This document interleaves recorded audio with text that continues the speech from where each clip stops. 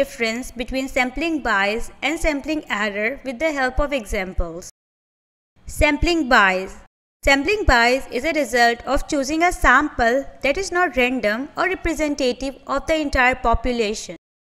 It occurs when a systematic investigation's data sample does not fairly reflect the data that can be obtained in the research setting. Sampling bias occurs when the data is collected in a way that causes some members of the target population to have a lower or greater sampling probability than others. It is a common error because it frequently occurs unintentionally, that is, without a researcher's knowledge. Many times, your research methodology and research design might introduce sample bias into your data collection process, changing the results of your research. Example of sampling bias. One crew stated that they did not enjoy walking, so they abandoned their list of randomly chosen clusters and decided to solely weigh and measure the kids who lived in the nearby villages.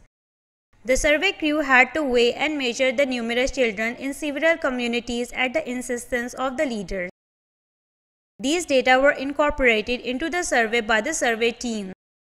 The leaders' children are undoubtedly better off than most youngsters. Due to this, the prevalence of malnutrition would likely be understated as a result. The survey team neglected to include households that belong to an ethnic minority when compiling lists in a number of villages. People in this minority group frequently face discrimination and are generally prohibited from using the village borehole.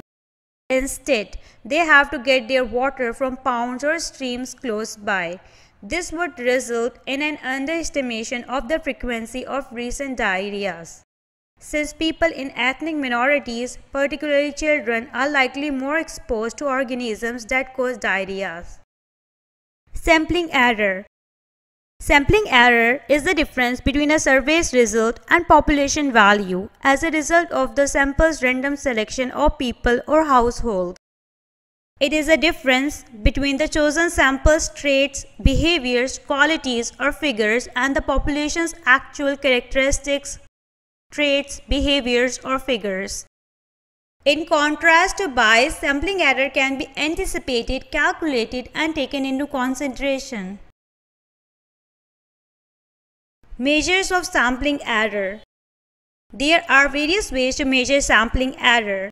P-values, standard error, confidence intervals, coefficient of variance.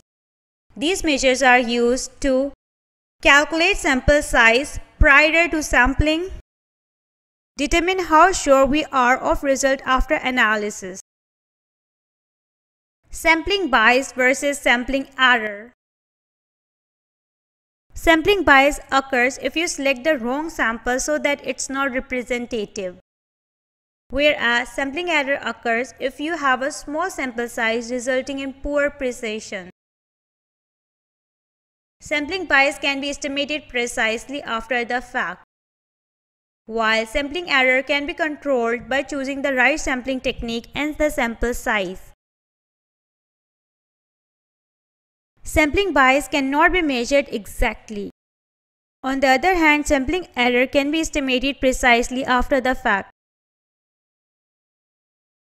In sampling bias, careful attention is necessary for prevention and control, while in sampling error, careful attention is unavoidable if less than 100% of the population is sampled.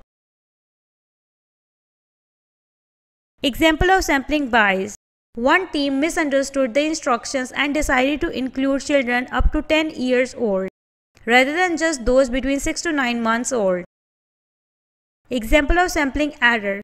Sampling error occurs if the confidence intervals were wide due to small sample size.